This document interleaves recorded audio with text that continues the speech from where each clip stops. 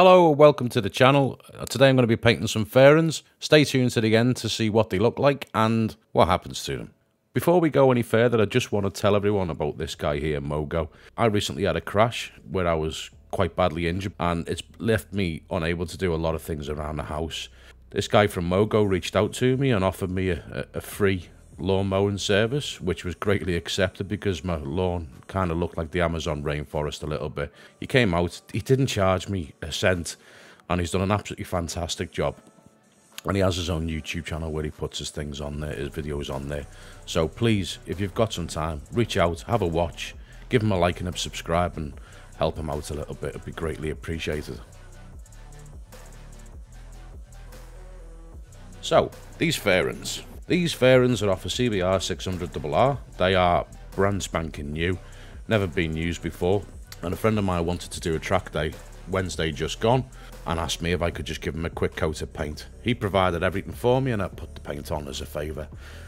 So to start with, they were rubbed down to 300 grit and given a coat of high build primer, which was then rubbed down with a 600 grit paper to try and get a smooth surface, and it really came out quite nice. The prime surface was really good and it was really good to paint on. We went with a base and 2K clear, and the base coat was a Porsche Sapphire Blue, which has so many metallics, and in all honesty was pretty crap because the coverage on it was awful. I ended up giving these 3 full coats and I still wasn't happy with the finish come the end. They really could have done with a 4th coat. All in all, I wasn't too stressed about it because it's going to get crashed at some point and I'll probably end up painting them again. You can see here I'm just putting the base on. I'm using my little minigun which I got from the paint place. It's a tiny little minigun with a tiny pot, and it's really good to get in those small little hard to reach places, hence why I was using it for the base coat. I was planning on using it for the clear as well. It's got a 1.2mm tip which atomizes the clear perfectly, but halfway through this job I got really annoyed by the small pot because it was drinking the paint and I was forever just filling the pot again and filling the pot, and I don't have a PPS system for this gun at all, so it was quite annoying to say the least. Now the fairing kit has tank, it has the upper, lower, tail section, and a front mud guard. Now the front mud guard had some manufacturing defects in it, and you'll probably be able to see it during the video. There's parts of it where the fiberglass is actually poking through, and you can also see at the bottom of the tank and in other certain places there's a lot of defects from the molds. They haven't sanded them down before putting a gel coat on top, so if I was doing a perfect job I would have really rubbed down the mold points to make it a smooth surface, sort of like the seams if you like. So this first coat was put on. Just wanted to get some paint on the bike. I wasn't too concerned with any coverage. I just wanted to get a coat on and have it, you know, quite smooth, which was done perfectly if you ask me. You know, it had no runs, no defects. It was pretty good. Now I was painting in my shed. My garage has got another project of mine in there at the minute, which you'll hopefully see soon on the channel. So I was painting in my shed. It wasn't cleaned. I'm being totally honest. There was no water on the floor. I knew I was going to get trash in this paint job, but the plan was always to rub the fairings down afterwards. It was always my intent to get rid of the trash with a quick sand and a buff up, to make them look, you know, really nice. But like I said before, it's a track bike. You know, it's not going to be a show bike or something that he's going to have on display all the time, and it needs to be perfect. Even so, I wanted to do a good job, which is why I was going to cut it down and then buff any trash out.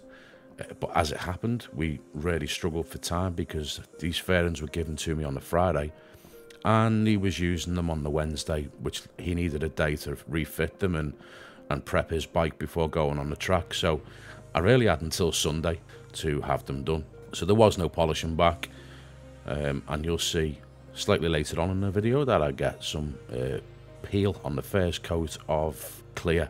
Quite a lot of peel in fact, which again I would have rubbed down and smoothed out, but it wasn't to happen.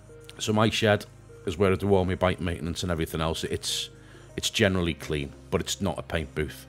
I don't have any big fans or anything like that, so like I say, I was quite ready to get the trash in. As for safety gear, I am wearing a full respirator with safety glasses as well because, well, I'm going to be painting with 2K clear at the end, which is, you know, extremely toxic and carcinogenic, so I didn't want that. And I'm also wearing full arms, full legs clothing, no t-shirt and shorts for me, even though it was around about 30 degrees in my shed. I'm running off a small compressor. I have 2 of them which I can put in series to give me more pressure if needed, but for this it was okay. I was just using the 1 compressor with only using the minigun.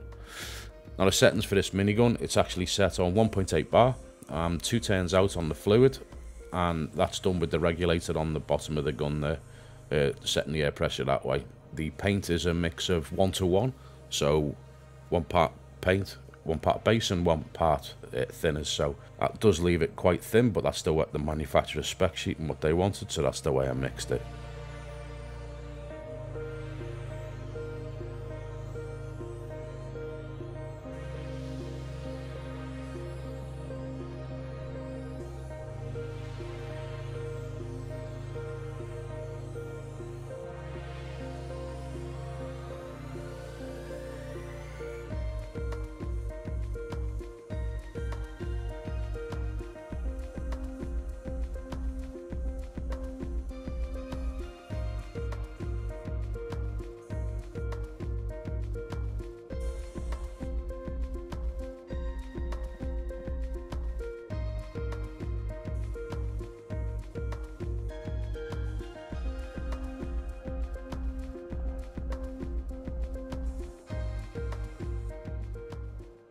So that's the first coat of base applied. The second's going on just the same. It had about a 10-minute flash off period. You couldn't see that, but it did have a 10-minute flash off period in between. And you can see how the first coat's already gone matte. As I say, quite a hot day. The first coat went off in absolute no time. So second coat went on exactly the same as the first. Using the same gun, same settings, everything else. I think I did actually go half a turn out on the fluid on the second one to try and get a bit more down.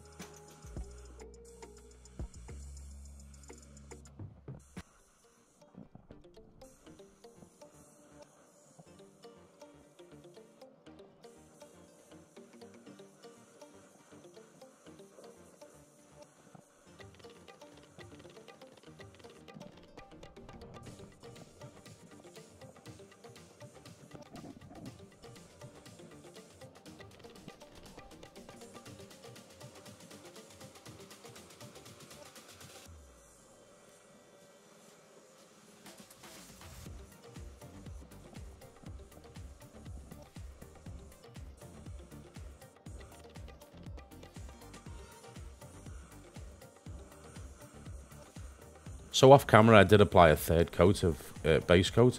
I actually swapped guns because I was so fed up with refilling this little tiny pot again. I swapped over to my DeVilbiss FLG5 with a 1.3mm tip and put a third coat on. I didn't record that, for some reason my camera didn't work. So then it was on to the first coat of clear. Straight away I could tell something wasn't quite right, but it wasn't horrendous. It was putting paint on. Again, if you're going to make a mistake, it's always preferable to be in your first coat of clear from my experience, because you can usually sort it out with the second.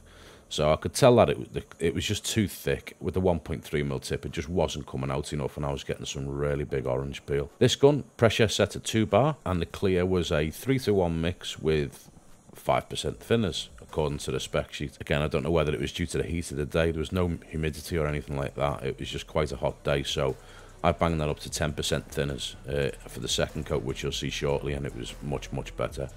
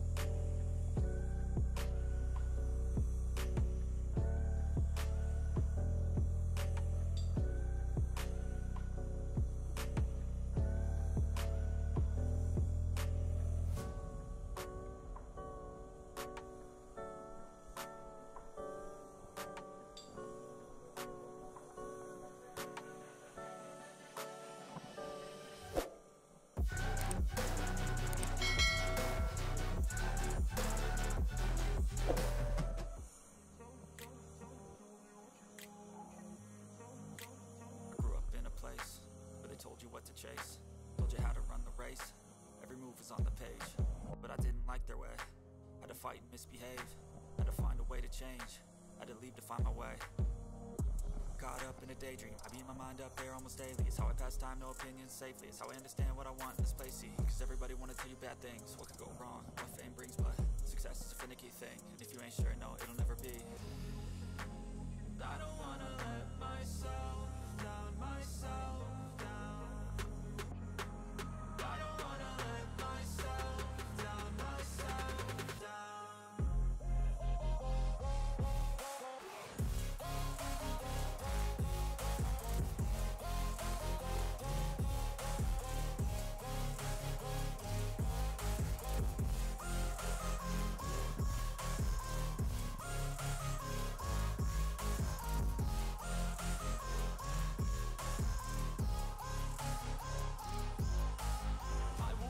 Run away, I don't have to plan it. I can go, change my fate, you won't understand it. All alone, that's okay, people I can't stand them. They don't want me to change, keep me where I'm standing. And I don't wanna be where I am, and I want something more, take a chance. It could be possibly my last dance, my last dance. I don't wanna let myself down, myself down. I don't wanna let myself down, myself down.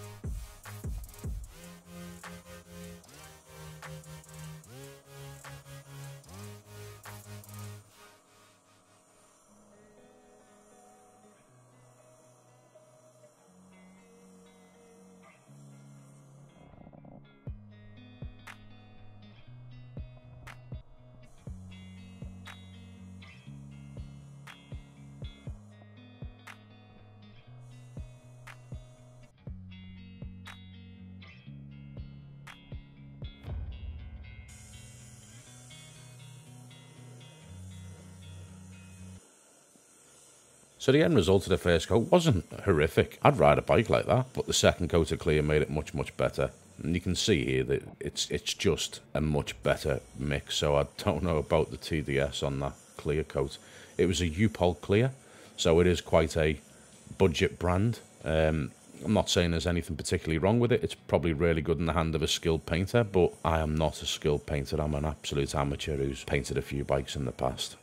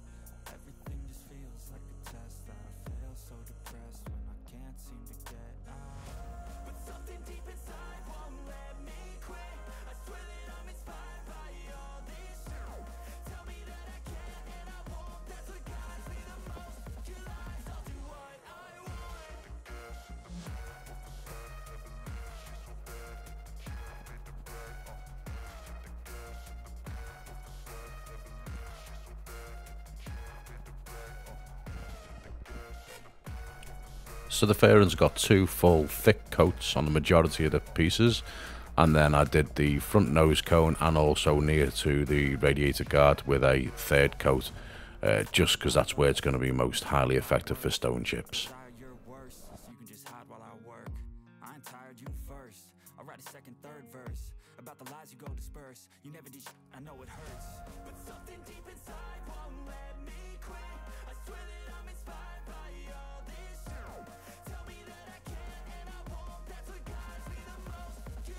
Like I said throughout, you can see the orange peel. It's not horrendous, it'll easily be buffed out. Same with any trash. The lower belly pan got actually quite a bit of trash on the top of it. That could all be sanded down, and which will happen, just not in this video.